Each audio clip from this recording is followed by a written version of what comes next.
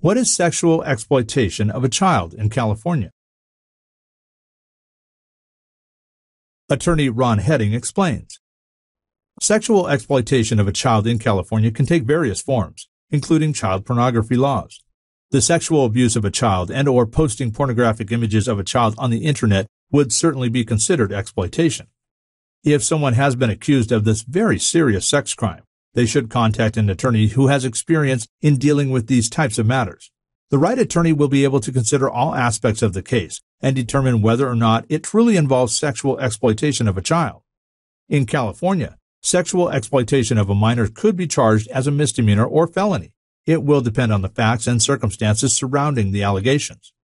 Oftentimes, sexual exploitation is used as an umbrella term by police or prosecutors to describe specific actions, which is why anyone who may be facing this charge needs to sit down with an attorney and figure out exactly what information the authorities have against them and how they can begin to formulate a defense that will protect their rights, freedom, and reputation. Contact Los Angeles criminal defense attorney Ronald D. Hedding today. It will take a top-level, local experienced, savvy Los Angeles criminal defense attorney to handle your case. The Hedding Law Firm has been involved with criminal defense for many years and is well respected in the Los Angeles criminal defense community.